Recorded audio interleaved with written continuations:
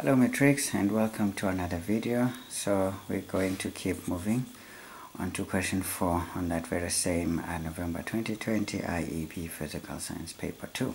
Alright, so this time we're doing chemical equilibrium. So this is some of those questions that are very easy to handle. Okay, maybe the one thing that maybe scares some people is the stoichiometric calculations to determine the Kc and whatever else they want. Other than that,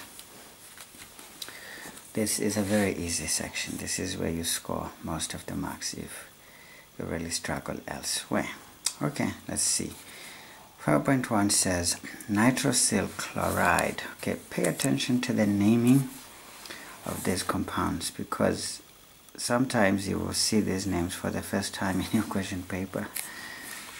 So, and then when you see them again, then you know what that is. So nitrosyl chloride, and they're telling us that it's a yellow gas, okay, that decomposes into colorless nitrogen monoxide gas, okay, and a green chlorine gas, okay, at temperatures above 100. Okay, so you see there's a special condition. You can tell that when you hit this too hard, then the bonds break and then it decomposes into these two, because if you have less temperatures, then it's not going to happen, which is what you would expect. So that means for this decomposition to occur, there has to be some heat here. Okay, so that's the special condition for this to occur. So at your bridge you must add heat and then this happens. But if you don't have temperatures that are above 100, this is not going to decompose. Okay, not a problem. So let's have a look here. We're told here 2 moles of nitrosyl chloride gas decomposes, of course, with heat in excess of 100 degrees Celsius to 2 moles of nitrogen monoxide gas and the chlorine gas. Okay, so we're dealing with gases, and you can tell that this is an equilibrium situation, so our rules for equilibrium will apply. Now it says consider an equation, an equilibrium mixture of nitrosyl chloride, nitrogen monoxide and chlorine gas, which is initially yellow-green in a sealed container. Okay, now before we dig into this, as we have been doing, let us try and work out some things here before we go further. So at times I always make the habit of just reviewing the electronic structures of these atoms that are taking part in this reaction, because I want to know how is this possible and what sort of a molecule is this. Is it ionic or is it covalent molecule? What is it? Okay, so let's have a look. Now nitrogen is an element of group 5. Okay, let's see. So it has 5 valence electrons, right? There it is, and it's itself element number 7, so it has 7 electrons. So let's fill them in. So this is the 1s orbital, 2s orbital, and 2p orbital. Ah, Lord, no, that is wrong. The other one enters clockwise, the other one anti-clockwise. Okay, so opposite spins, remember? So it's 1, 2, 3, 4, 5, 6, 7. So do you see?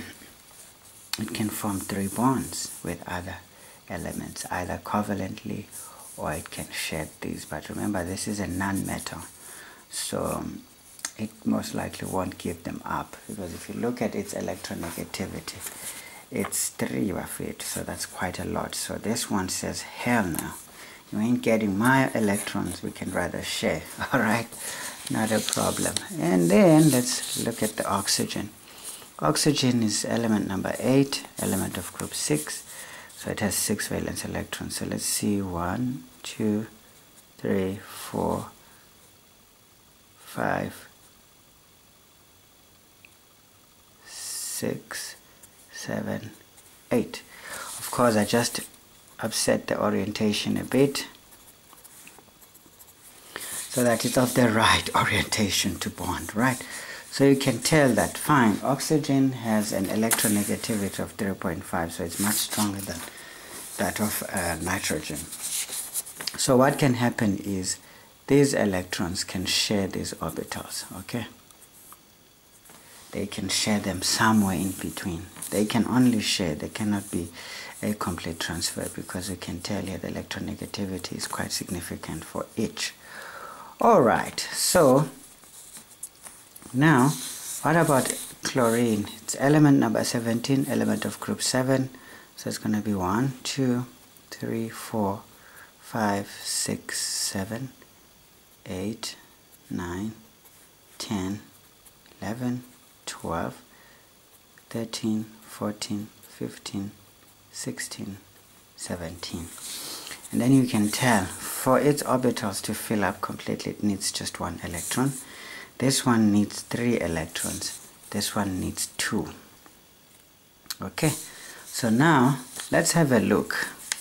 What is possible? So we can tell that, well, this guy can actually share this electron with that one. Okay, so when these two mix up, that one can also do the same for whatever is missing. So we can see that this is possible, and these are all covalent bonds here. So it's a covalent molecule, sort of. Okay, so we can figure that out. And then of course when we do a Lewis structure there, it's going to be NO. So we said O is an element of group 6. It's going to have 6 electrons, so 2, 4. Then let's put them there, and then the others here. Then nitrogen is going to have 5, so there's these 2 here. As you can see from the structure, the first parts are paired, and then the last 3 are not paired. So we can put these ones that are not paired here to pair up with this one. And then maybe there's this one here that is all alone. But we know we're bringing the chlorine here. Chlorine is an element of group 7, so it's going to have 1 electron mixing up with those. I don't know what I'm going to use, so let's use a correct. So tick. So this is going to be 1, 2, 3, 4, 5, 6. Okay, and then that 7th one. So you see these ones form the bonds. Here you have a double bond. Okay. And then of course the octet rule here is fulfilled, because there's like 8 electrons surrounding the nitrogen, there's 8 electrons surrounding the oxygen, there's 8 electrons surrounding the chlorine molecule. So it's pretty stable. Okay, not a problem, not a problem. And then let's look at the nitrogen monoxide. Sorry. Goodness, what is happening? So nitrogen monoxide. So nitrogen, we said here oxygen has 6 valence electrons, nitrogen has 5. So we know that 2 of these unpaired ones are going to form that bond, and then these 3 will not be involved. So there's going to be a bond between those ones. Okay, oxygen is surrounded by 8, but nitrogen is only surrounded by 2, 4, 6, 7, so it's not 8. So what happens to this one? Well, there are some books or some people who postulate that, fine, there can be a dative covalent bond when this pair comes here. Okay, so but it doesn't really matter. But let's just forget that this happens. But how happy is nitrogen monoxide? Well, we assign a charge here, so that the target should be of these valence electrons around nitrogen. We call it a formal charge, but I mean, this is, I think, advanced chemistry for you guys. So formal charge, how do we do that? For the nitrogen, we take the valence electrons, we subtract 0.5 into the bonding pair. Okay, of electrons and then minus the non-bonding pair. Okay, I'll just write NBP. So now for nitrogen, let's have a look. This is going to be how many valence electrons? It has 5. Then minus 0.5 into, what is this bonding pair? There's 1, 2, so there's 4 electrons in there. So we put it like that. And then how many are not bonding? There's 3, so minus 3. So this is going to be 5 minus 2 minus 3. Okay, this is essentially 0, which is the target. So it should be 0 for it to be. Alright, okay, let's look for oxygen here. Oxygen has 6 valence electrons, minus 0.5 of the bonding pair, which is going to be just 4 in that case. And then minus the non-bonding pair is 4. So this is 6 minus 4, minus 2. Half of 4 is 2, minus 4, which is 0. So this means, well, it doesn't look like there's any need for this guy, for that dative covalent bond, because we're getting a formal charge of 0 on each atom. So that means nitrogen is happy with just those 7 around it. So these are some of the challenges that you get with these models of, doing chemistry. But yeah, at least you understand. But again, there's electronegativity difference between these two. So where is it going? Oxygen is 3.5, so the direction is going to be towards oxygen. So you can tell that this is a dipole. And in fact, you would know that this is a permanent dipole. Okay, it's a permanent dipole. What about here? Well, which one is the most electronegative of these ones? Well, you can tell there that, well, nitrogen and chlorine, they are of electronegativity of 3 each, okay? So that means this bonding pair is shared equally between chlorine and nitrogen. So this is a non-polar covalent bond, okay? This is non-polar. And then when you're looking at oxygen and nitrogen, you know that oxygen has more electronegativity, so it's pulling it that way. So in the end, this is sort of a dipole as well, based on the fact that it has this sort of like partially positive end and partially negative end, because this one is essentially neutral. It's almost as if it's not there. Alright guys, not a problem. So now that we've reviewed a few of these things, so you can tell that some situations demand some special techniques to at least satisfy your thinking about how these form. And then now, well, you can tell that the chlorine, the Cl2, why are these things moving now? Irritating me. Let me just move my seat a bit back. Now, when you look at chlorine, of course, this chlorine can actually form covalent bonds with itself, because another chlorine is missing one, so they can form non-polar covalent bonds there. So you know that Cl is going to have 7, so it's 1, 2, 3, 4, 5, 6, and then the 7, and then there's another chlorine, 1, 2, 3, 4. Okay, 7. So these ones form a bond, but again this bond is shared equally between the two, so it's a non-polar molecule. Alright, so you know that these are all covalently bonded molecules. There's no ionic stuff here. Alright, great. I'm happy if you are. I hope this doesn't sound a little bit too complicated, but I think what you would not know is this formula here of assigning a charge, what we call a formal charge. But in any case, all you do is just say all these atoms that are taking part in this whatever bond you think is going on. But of course, this helps to investigate what sort of a bond is possible.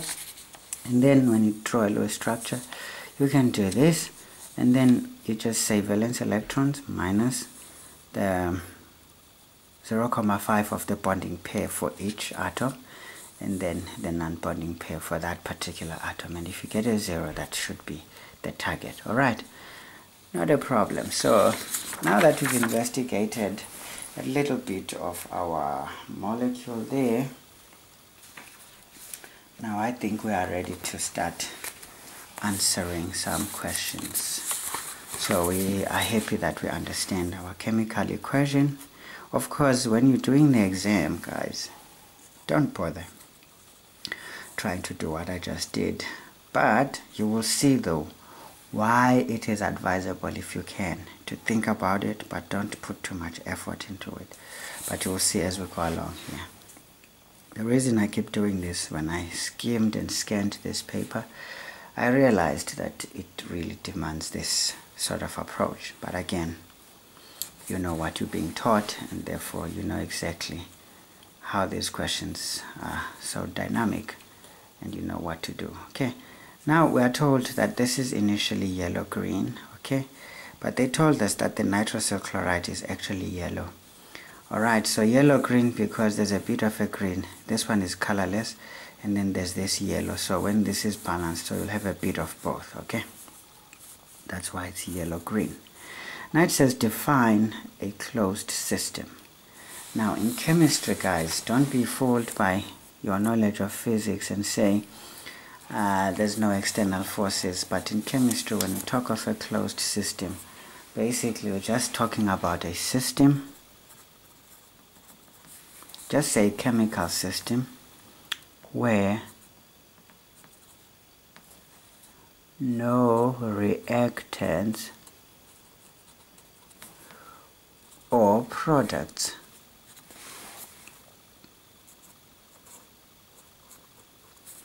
escape. Okay, it's a system where no reactants or products escape, okay, but energy, which is essentially temperature, okay, can be exchanged freely.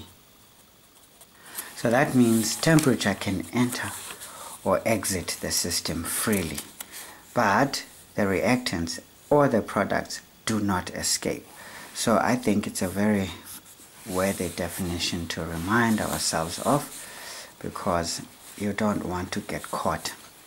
Of course, the 2 marks is where you explain that there are no reactants, no products that leave that system, but you have to also state that temperature can be freely exchanged, meaning it can leave or enter the system freely. And you know that when you cool it, you're just shifting the production of reactants versus products, but nothing else changes. Okay, not a problem. So now we are told nitrogen monoxide gas is added to the container at constant volume. So if you're keeping the volume, adding more molecules, what is going to happen? You are essentially going to increase the concentration of that nitrogen monoxide gas, right? And then now, according to Le Chatelier, if you're going to increase this part of our equation, now the reverse reaction is going to be favored, right? To try and cancel the effect of that change, okay? So introduce a disturbance, either than heat or temperature, the system will do so. Even if you did heat or temperature, you changed temperature, there would be a shift so as to, sort up that system. But now we don't know here what is going on, whether the forward reaction is exothermic or endothermic. But my thinking is that if, for example, let's just investigate which direction would pressure go. There's 3 molecules, there's 2. So if you increase pressure, it will go to the side that is of less molecules, right? And also temperature tends to be directly proportional to pressure, is it not, at constant volume? So temperature would somewhat want to favor that direction. So maybe this is exothermic and this is endothermic, and it makes sense. Why? Because they told us that you would have to add heat for this to decompose. That means to go that way you need a bit of heat. So in essence, we can safely say the forward reaction is actually endothermic, and therefore the reverse is exothermic. But this you would want to say cautiously, because it was not clearly stated. You know how these chemical equations can be strange. But just reading it off here, it may not necessarily be the case. But I think we have enough information from the given statement to think like that. Okay. Alright, not a problem. So it says now, what color change would be observed in the container after some time? Now we've added more nitrogen monoxide, and therefore we're going to favor the reverse. The reverse is a yellow gas, so it becomes more yellow. Okay, so the reaction mixture becomes more yellow. So we can say the reaction becomes more yellow. Alright, so there will be less green and more yellow because we are favoring the reverse reaction. Now it says explain this effect of adding nitrogen dioxide gas nitrogen monoxide gas with reference to the relative rates of the forward and reverse reactions. And then of course I just explained that here, if you're increasing the concentration of NO, then this will favor the reverse reaction to produce more nitrosyl chloride, okay, gas. Alright, that's easy. I don't know why they're giving 4 marks. Okay, maybe you have to really put it in nice words. I'm trying to summarize here. So increasing the concentration or the amount of nitrogen monoxide will favor the reverse reaction more than the forward reaction. Okay, maybe let's say that more than the forward reaction, so to produce more nitrosyl chloride, and therefore the color leans more to NOCl than the chlorine gas. Okay, you can say whatever you want. I think we've said enough here as to where the marks come from. Maybe 2 marks for each point, it's possible, or you need 4 bullet points. It doesn't really matter, but you understand what is happening there. And then state Le Chatelier's principle. I think you guys already know this one. I will not bother trying to explain this. We've already applied it in B. So all it says is that in a closed system, okay, when a disturbance is introduced, let's just say in a closed chemical system, when a disturbance is introduced, this disturbance can be anything: temperature, pressure, or concentration or amount change. If this happens, the reaction that favors the cancellation of that effect until the new equilibrium is established will be favored. Alright, great, that's it. So here you just need to consult your textbooks or figure it out by just putting the words right. But what is important, you talk about disturbance, you talk about the reaction that favors the cancellation of that disturbance, and that equilibrium will be established again. When the pressure in the container is changed, okay, pressure is changed, the color becomes green. Okay, now use Le Chatelier's principle to explain the pressure, whether the pressure was increased or decreased. So what do you think? Now we said here, pressure, once you increase pressure, it will favor, let's say if you increase pressure, it will favor the cancellation of that pressure. And where do we cancel it? There's more molecules on the right than there are on the left. So there's 2 plus 1, 3 here, then there's just 2 here. So if we increase pressure, we'll favor the reverse reaction. But if we decrease pressure, the reaction that increases that pressure, that means the number of gas molecules will be favored. So it will be the forward reaction. So how will this one be favored? By a decrease in pressure. So basically the pressure is decreased. Now how do we use Le Chatelier's principle here? Le Chatelier's principle says, okay, of course we're going to have to be relevant to our given equation. We can say here a pressure change favored the forward reaction, judging by the color that became more green. Okay, now there's more molecules of products on the right than the reactant molecules on the left. So this means for the pressure to favor the reaction of more molecules, the pressure must have been decreased, because then the reaction would favor an increase thereof. Alright, so it's a bit of, yeah, you know, sometimes it's a bit cumbersome really, because it really is crazy. So maybe we can say the green color change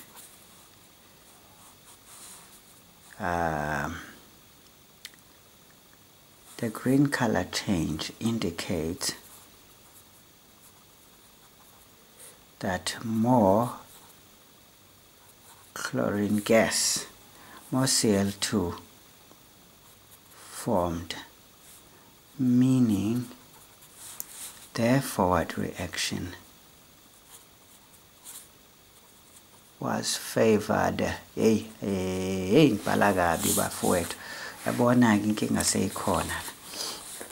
Okay, maybe this 4 marks, let's just write it nicely. Let me stop being lazy, okay? Because I think it's a bit fair to try and do this right. Okay, so here we can say the green color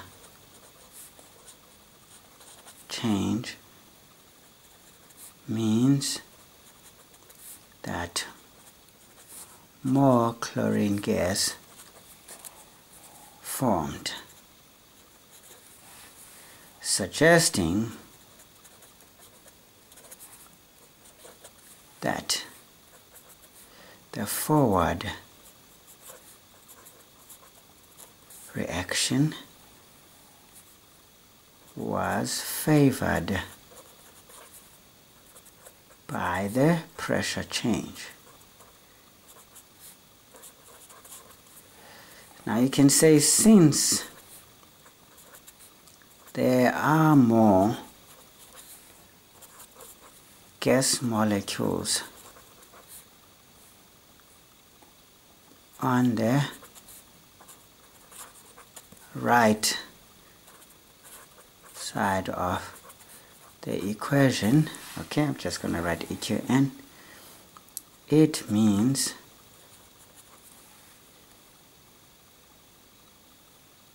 the pressure change favored the production of more, this is more gas molecules, they can feel more gas molecules, okay. That is the increase of pressure. Okay, therefore the pressure of the system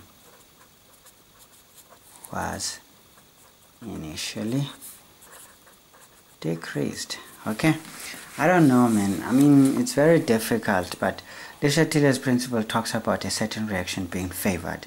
Sometimes you can't really say a lot, but you can say, according to Le Chatelier's principle, there was a favored reaction that cancels the effect of the change, which was a decrease in pressure, and therefore we know that the pressure was initially decreased.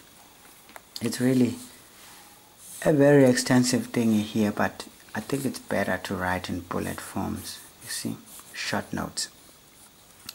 But yeah, so we said the green color change means that more chlorine gas formed, suggesting that the forward reaction was favored by the pressure change. Okay, since there are more gas molecules on the right side of the equation, it means the pressure change favored the production of more gas molecules, which essentially increases the pressure. All right, therefore we know that the change was a decrease in pressure. Okay, I mean, there's many ways you can put that, as long as you will put it in such a way that it makes sense. Then you go with it. Okay. Now it says nitrogen monoxide has dipole-dipole interactions. Explain the origin of these dipole interactions. Again, do you see now? When you investigate your molecules a little bit, now you have one of those questions. I mean, this is not really common, but it's an easy question. Grade 11s will know how to answer this one because they deal with intermolecular forces in their syllabus, alright? So here you just have to apply it. Okay, where do they come from? We established from doing this Lewis structure that, well, the bonds that are possible between oxygen and nitrogen are covalent bonds. But because oxygen is the most electronegative, it will draw that bonding pair towards itself, making itself partially negative, leaving the nitrogen partially positive. Then, of course, how did we reconcile the fact that there's no octet rule satisfaction for nitrogen? We assigned formal charges, and then once we get 0, we know that this is the best we can go. So there's quite a lot of exceptions in those atoms in the periodic table. So we know that this is a permanent dipole. So if it is a permanent dipole, this results from an unequal sharing of the bonding pair of electrons between the two atoms, and therefore the negatively charged side of another molecule will be drawn to the partially positive, and the partially positive side of yet another molecule will be drawn to the partially negative side of the molecule, and therefore you have those dipole-dipole interactions. So it's as easy as that. So sometimes some extra work looks crazy, but at times it solves your pain. But sometimes it's totally unnecessary and chows your time. So you strike the balance. So we can say NO is a permanent dipole, which results from an unequal sharing of electrons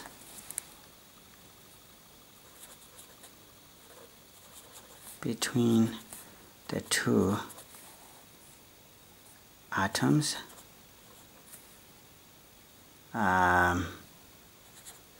due to the difference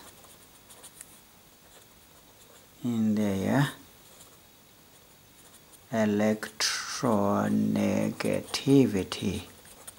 Alright, so we're saying nitrogen monoxide is a permanent dipole which results from an unequal sharing of electrons between the two atoms due to the difference in their electronegativities. Okay, this will cause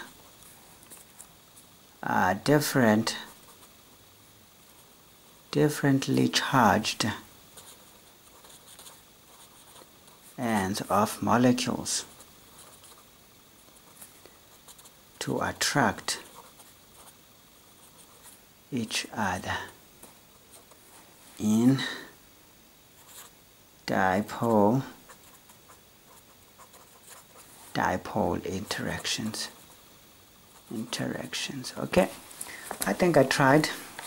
It's not always easy. I mean, I don't write very well, guys, so I'm sorry for this, but I hope you understand. So we are saying nitrogen monoxide is a dipole molecule. It's a permanent dipole because we saw it from the Lewis structure and looking at the structure itself as a whole and how the bonds between those two are shared unequally, and as a result we get a permanent dipole, and that means the oppositely charged ends of these molecules will attract each other into what is called the dipole-dipole interactions. So that's how you score those 3 marks. Okay, I'm not gonna say what in which part, but I think capturing the difference in the electronegativity is a point saying that this is a permanent dipole is a point, and then saying oppositely charged, maybe not say differently charged, but maybe let's use the word oppositely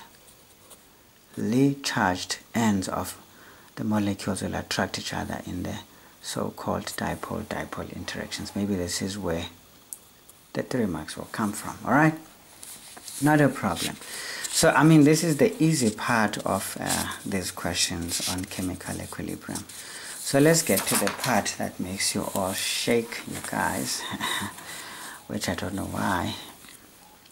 Now it says graphite reacts with carbon dioxide to form carbon monoxide. You know what graphite is? It's carbon, right? It's the carbon solid.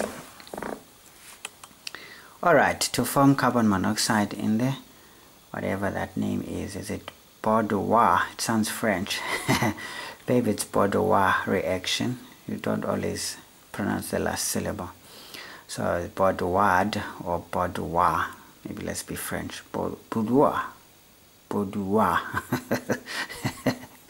Hey, there's no time for fun here. Anyway, there's the equation.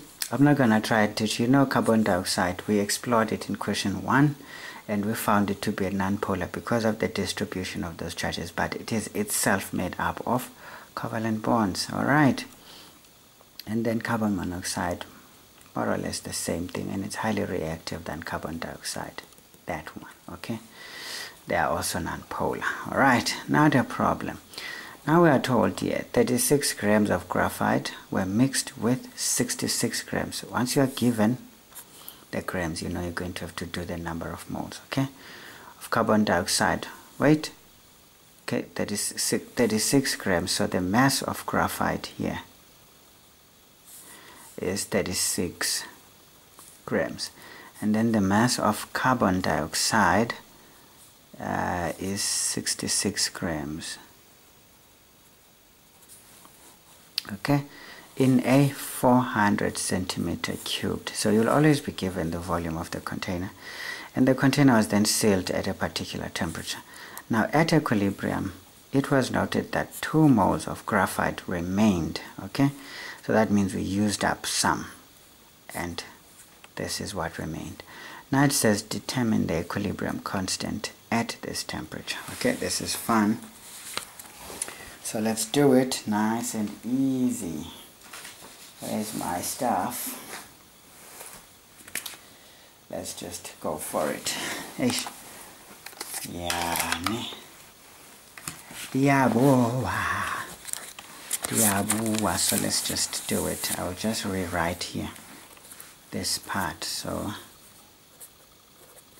4.2. So we have graphite plus carbon dioxide gas going forward and backward to 2 molecules of carbon monoxide gas. All right, great. So obviously all we need to know is what was the number of moles at the beginning here. So number of moles for graphite is going to be the mass, which is 36. I'm not going to write the formula, guys, you should know it. And then what is the molar mass of carbon? Is 12, I think. Yeah.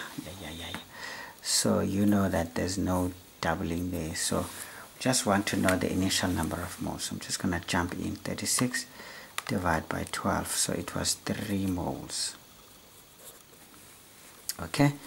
And then what was the number of moles of carbon dioxide? Maybe let's use another color to avoid confusion. So the number of moles of carbon dioxide, we were told it's 66 over carbon dioxide. It's going to be 12 plus 16 by 2 is 32. Okay, oxygen's molar mass is 16. So since it's double, so you're going to double that. So this is essentially what? 46. That is, right? Yeah. Not, it's 44 actually, 44. Yeah, it's 44. Okay, so we're going to have 66 divided by 44, which is 1,5 mole. All right. So So of course this is what we started with. All right, that is very important. So all we can say here, we can say initial number of moles for each. We started with 3, and then here was 1,5. Okay, and then of course we went to that side, and what did we get? At the beginning there shouldn't be anything, right? Not. So here we can say used or produced. What did we use is what we're going to find out. We can say now number of moles at equilibrium.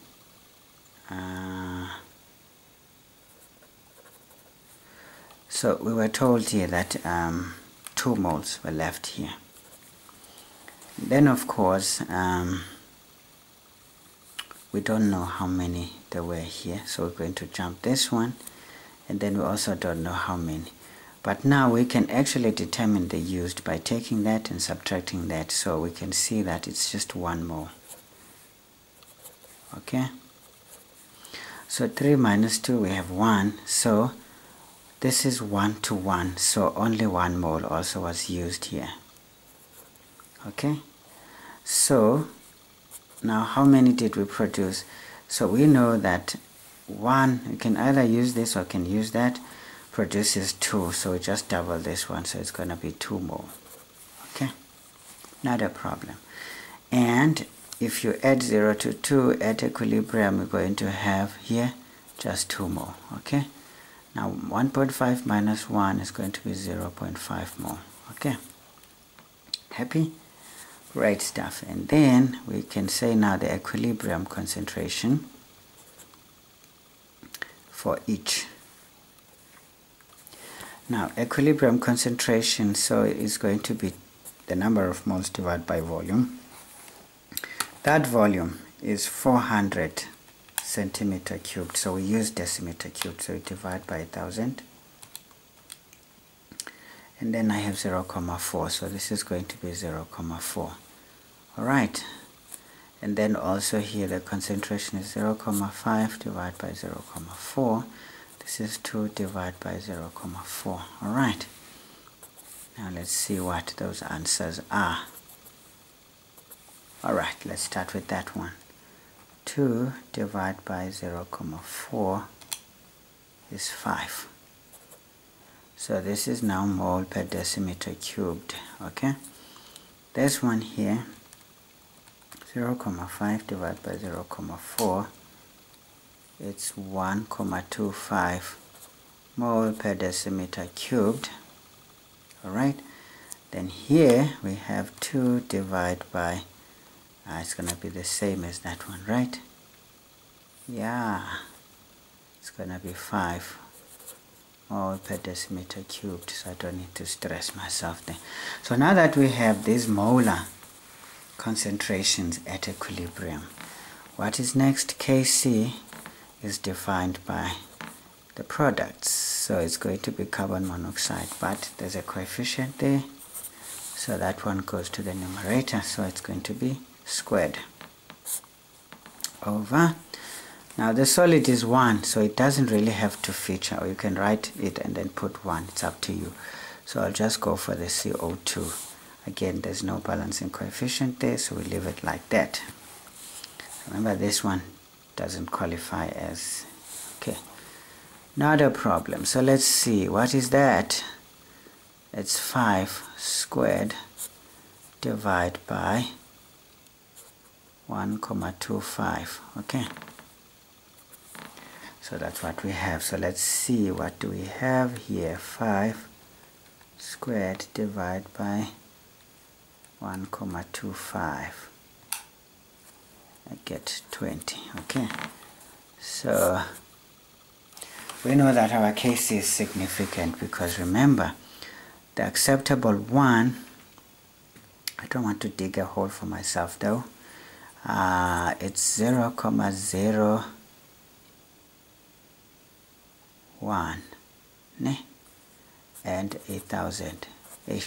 Sometimes I forget this one, so if I forgot, so anything in between, it tells you that your system is more balanced. It's not favoring the other. But when it's less than this, then it means your reaction lies far to the left, meaning there's more reactants than products. If it is more than 1,000, then it means there's more products than the reactants. So the balance lies far to the right. Okay, so this is just the K-C range. It's not a big deal. So this is quite significant. So we can accept that this is indeed in balance. Okay guys, this is how you get your 8 marks. I think here, because you had to determine that, it's a mark. You had to determine those two. Those are marks. And you had to determine that too. Those were marks.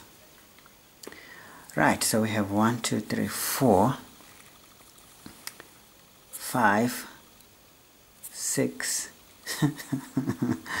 7, yeah, word, 8, goodness. Alright, so that is how you can think of it. I mean, this is easy, as you can see. We really did not suffer at all here. So yeah, I think we took forever now. Let's just finish this thing. Don't like to take forever, you know. But I just start to enjoy this too much, maybe. Okay, that's how you can get that, okay. Equilibrium constant calculated. I mean, this is the easiest way it can be asked. Otherwise, it can be a little bit more complicated. Now let's see. Carbon dioxide has a boiling point of minus 78 degrees Celsius, okay? Whereas chlorine gas has a boiling point of minus 34. So minus 34 is greater than minus 78, okay? Given that both carbon dioxide and chlorine gas are non-polar molecules with the same type of intermolecular forces, and you know very well that these are the so-called London forces, okay? Fully account for this difference in boiling point. 5 marks. Okay. So how do you tell what is going to happen here? Now, we know they both have London forces, right? Right. And then, now how can they have differences in terms of their boiling points? Alright, now let's have a look at these molecules nice and easy. Nice and easily. Alright, so this is not a very easy question. So you see guys, I thought I was giving additional information, and this information just comes in handy. So you see, investigating these molecules will help you a lot. Now, remember, you're going to consider these as molecules. So think of this, let's use the Niels Bohr. Now we have a nucleus here. There's a plus that comes from the nitrogen. There's a plus that comes, man, come on, man, I hate this thing. Why does it do this, man?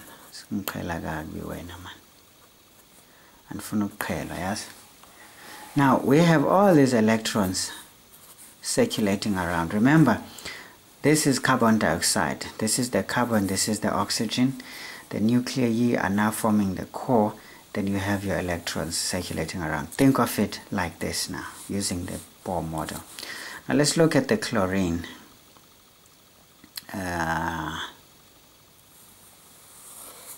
So we have the chlorine, of course, this is what would be their centers, and then there's going to be electrons around it. Now let's just put more, because there's going to be more electrons there than you would see there. Now how do I know this? Let's look at the periodic table. So what would be the valency? Because we're just focusing on the electrons on the outside. So the valence electrons is going to be the valency of carbon plus the valency of oxygen. Carbon is an element of group 5, so it's going to be 5 plus those of oxygen. They are 8, but now you're going to have 8 times 2, because there's 2 molecules of oxygen there in carbon dioxide, okay? So this is CO2. So now what you have here is 16 plus 5. No, yay. They are 6, man. the valence electrons of what are you saying? Carbon is an element of group 4, so it has 4 valence electrons. Oh, sorry guys, I'm losing concentration.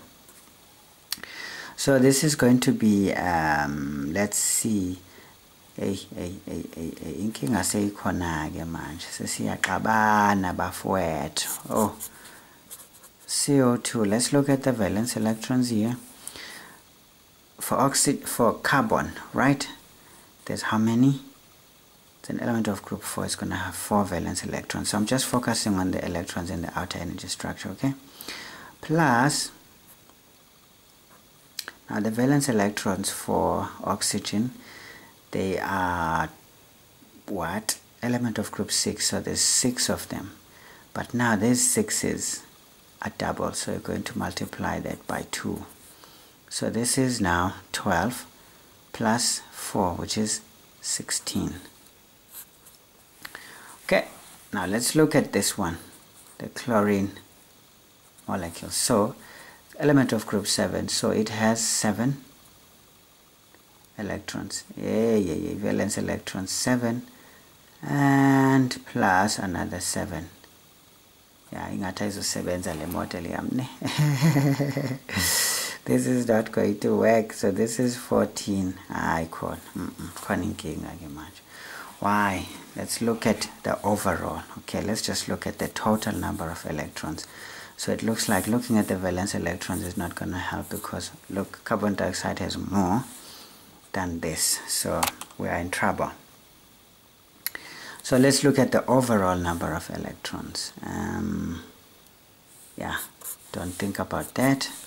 So let's look at the number of electrons in these molecules. Now oxygen contributes 8, okay? Carbon contributes 6, so it's 6 plus 8 of oxygen times 2, alright? So this is 16 plus 6, which is 22. Ne? Think so. So we have 22 electrons in total, and then they are all circulating in the orbit, okay? And then let's look at the chlorine number of electrons here. It's going to be what? It's element number 17. So there's 17 plus 17, which is 30. What? It's 34, eh? Yeah, I think so. Yeah, man, it's 34 electrons. So do you see there's more electrons in chlorine than there are in the carbon dioxide molecule? Now there is this description that says, because these guys are in constant motion, these ones are moving clockwise, these ones are moving, actually they all move like that. We can say this one is clockwise. We're saying opposite spins, but it doesn't really matter, man. These ones are moving that way, these ones are moving that way, opposite spins basically, but in essence they're going clockwise if you think about it. Okay, now what is going to happen? We know that, having been seen in experiments using the helium atom, there are instances where some electrons, for some reason, they lose their energy and then they don't move as fast.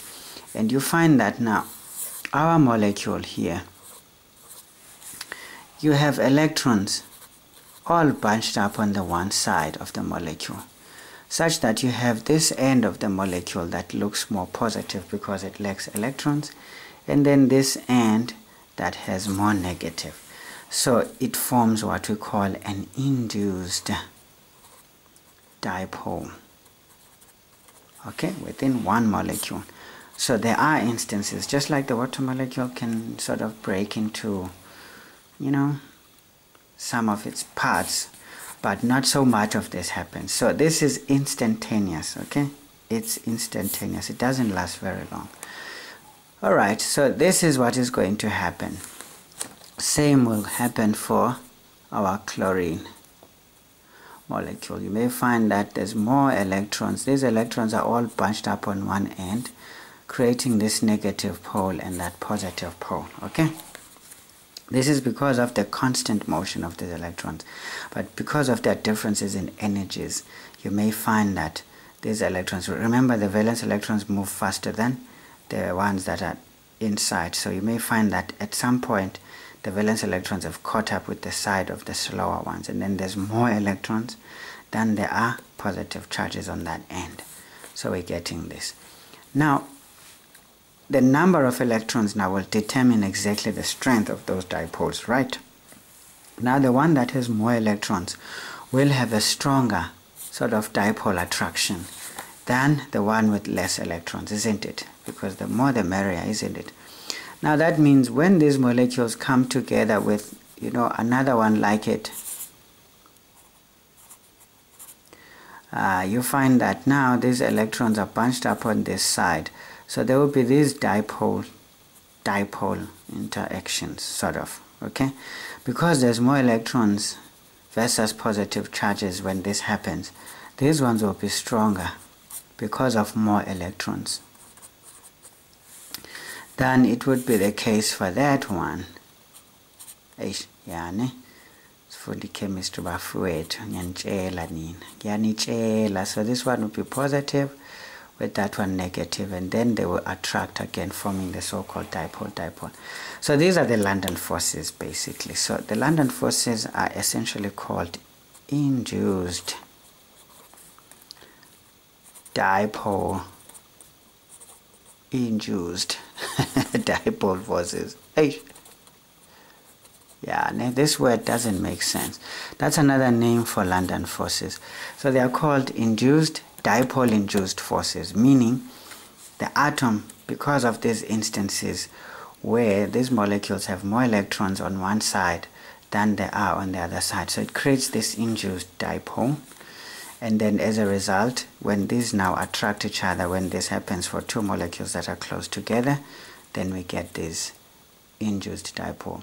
But of course their strength now will depend on the number of electrons present in each molecule. You can see that the chlorine one has more electrons than the carbon dioxide one. Therefore these ones are going to be much stronger than these ones, and therefore that explains why the chlorine gas molecules take a little bit more energy to break than the carbon dioxide ones. I hope that makes sense, guys. Alright, so grade 11s know this. So if you're in grade 12 and you don't remember this, please refresh it. That's why you're not supposed to sell those books or give them away. Keep them until you are done with your career, I tell you. Because even at varsity will still need to refresh some of the basics that are in your lower levels, which is grade 10, 11, and 12. Alright guys, I think we've explained that one. So now let's just put it in words so that we can seal this question. I took forever and I didn't mean to, but sometimes it happens. So I just pray, man, we're still under an hour. So we can just say CO2 and Cl2 have weak, we can just say weak London forces, okay, which are called induced dipole induced dipole, damn it, this is like tautology, dipole forces, okay, between their molecules. Now we can say due to electrons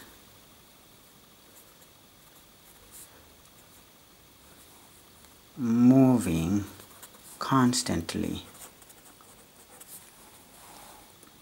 in their orbits around the nuclei of these molecules, there are instances of electrons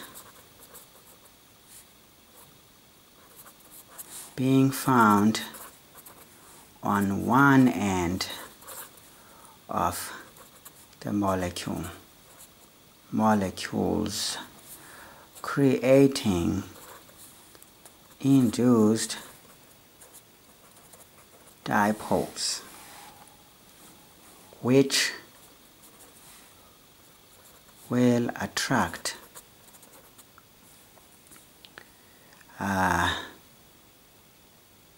each other.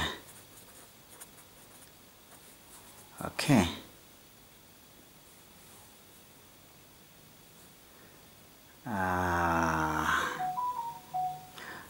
Into induced dipole. Induced dipole here forces. Yeah, okay, sekumoshakele ke makunje.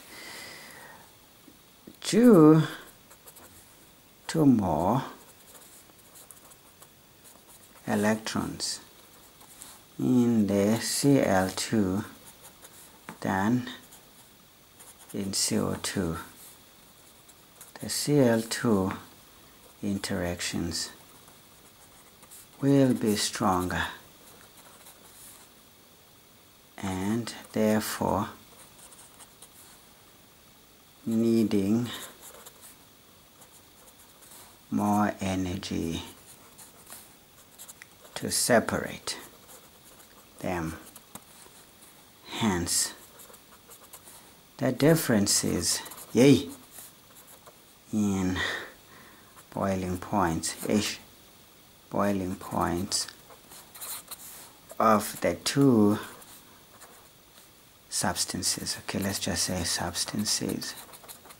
I mean, come on guys, this is crazy. You wouldn't have to write such an essay, but for 5 marks, you just want to do this as good as you can. I mean, you guys write well already, so you probably would know what to do. But let's just recap.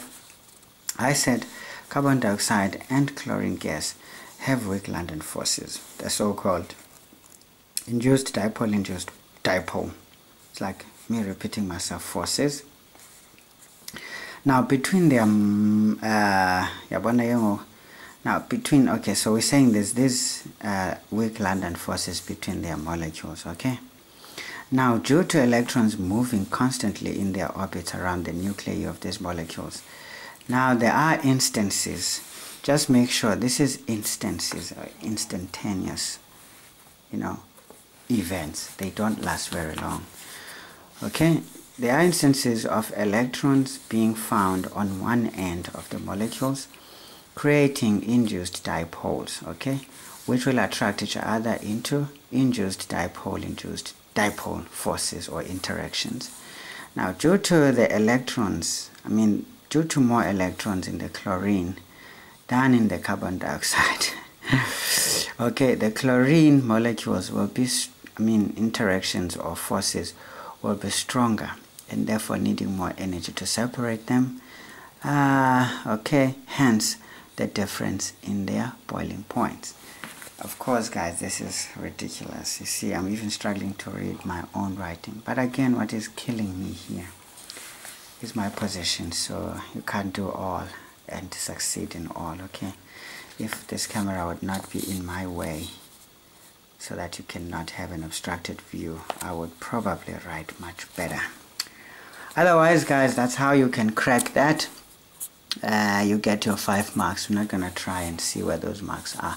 But you can see there, you can really compress these into bullet points. I mean, you can see that this looks busy and a lot, but it's because there's just more words, but that don't mean much. So if you capture the keywords, that these two have weak London forces between their molecules, and 2, due to electron motion in the orbits, there are instances where electrons are on one end in each molecule creating dipoles, and these dipoles will attract each other.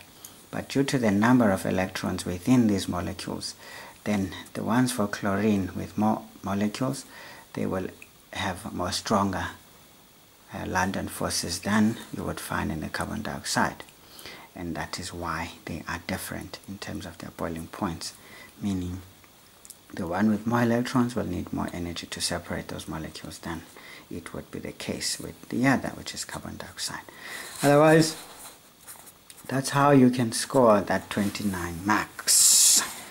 It's a bit extensive chapter here, so they really tried to integrate it, and I'm glad though that it came at the right time when I was in the mood to give you as much as I can. Hope you guys enjoyed the lesson. Then of course, please forgive me for the writing. It's horrible, I know. So don't even try to read it. Try to listen more in what I say and write it down maybe. Then you can read it in your own handwriting. Then it's gonna be much better. But I'll improve as soon as I can learn how to use electronic stuff. I'll probably do better than I am doing right now. But that also is a bit of a challenge. I'm practicing at the moment, so it's not really coming all right as yet. But yeah, I hopefully in no time will do better by using the electronic stuff. At least I'm gonna be more at ease than it is the case at the moment. Otherwise guys, thank you for watching. I hope you are learning as much as you wish to, and if that's the case, give it a thumbs up and hit that notification bell so that you don't miss out when there's more lessons being posted by me for your benefit. I'll see you in the next video. Bye bye.